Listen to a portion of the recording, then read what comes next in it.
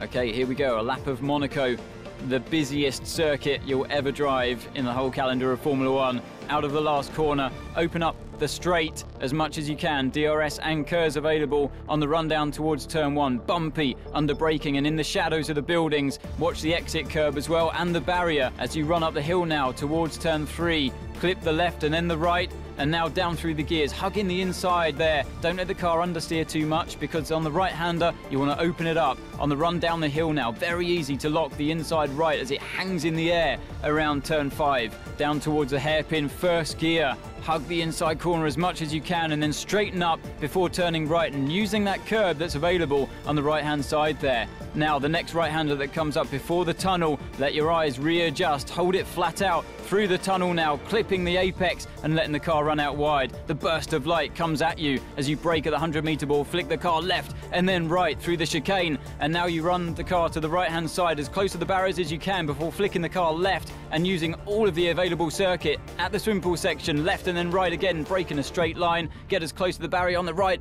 and use that curb on the exit on the left as well. Now into the infamous Rascasse corner, the double apex right-hander. Very important to keep the car nice and straight on the exit there before this final corner. Don't use too much of the exit curb, and that's a very busy lap of Monaco.